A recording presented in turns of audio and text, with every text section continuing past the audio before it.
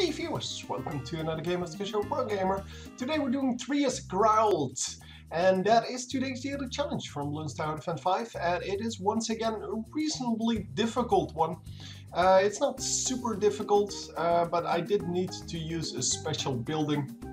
I used a special building for the Super Monkey, and because of that they will be a little bit cheaper. They can detect camo, and yeah, they will shoot a little bit faster, which is especially the one that I was looking for. Because, well, the camo detection, not so much a problem. The faster shooting is, the money is not so much a problem either. It's the faster shooting that I was really after, because round 39, then round 43, both of which are coming from the top, by the way, and we will see that in a moment what that actually means. Yeah, both of those waves really need some extra firepower, and well, my special building kind of gave that to me. This monkey on the left is placed on the left because of that fact that the two most difficult waves are coming from the top. And as you can see, now 2 of the monkeys will shoot directly at those balloons and will actually be able to pop more than 1 at the same time. So as you can see, we clean it up pretty nicely. Yeah, now that we have 2 2-in-1 and 1 2-in-2 monkey, we started off with the 1 and 2 obviously, because you needed that for wave 30. But yeah, now that we do have that, we're going to upgrade the Super Monkey. To get the Super Monkey upgrades a little bit quicker, you can actually sell the left guy, this one, but don't do it in this wave.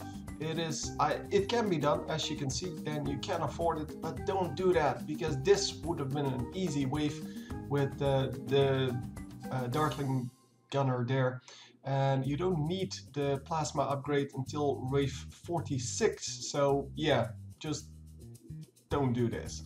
Anyhow, yeah, you can still do it, of course. I did it and I lost a few lives, but yeah, well, I didn't have to shoot at all that way, which is pretty awesome.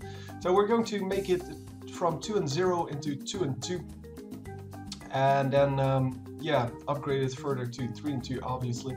And as you can see, with a little bit of luck and a little bit of decent shooting, yeah, I actually got all of those balloons. It's a difficult wave. All of the waves from the top part are kind of difficult, and yeah, you really have to take care of that. So around 49, that is your next difficult wave. So I assault my left monkey once again to get the AoE splash damage from the 2 and 3 Darkling gunner. And as you can see, it's pretty easy to pick up the stuff then.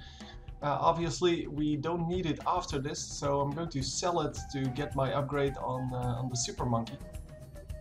Just calculating here whether it's actually viable, but it just comes out to the right amount.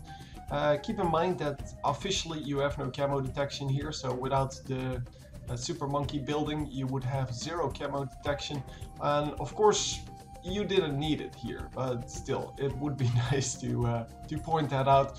So second Super Monkey, because, well, I do have camo detection because I went for that building, and here, yeah, this is where you would run into trouble if you didn't have the building, and yeah, then you wouldn't be able to place that second Super Monkey. You would have to rebuild your Darkling gunners, blah blah blah blah. It doesn't really matter. Anyhow, wave 55, sorry. Yeah, an easy wave. Then 56, 57, those are all pretty easy. You can just do whatever you want with the Darkling monkey. It doesn't really matter. I didn't even have to rebuild it. Just rebuild, or no, build 2 and 2 Super Monkey. And then for wave 59, or well, at the end of that, you can rebuild all of the Darkling gunners if you want to.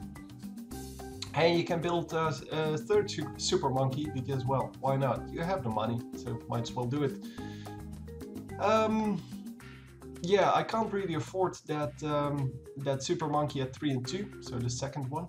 So didn't do that, and I went for another Super Monkey, as I said, because I had the money, might as well.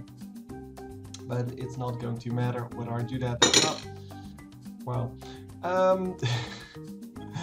well, as I said, I used the Super Monkey lair, and well, that's about all I have to say about it. So hope you enjoyed, and I will see you next time. GG.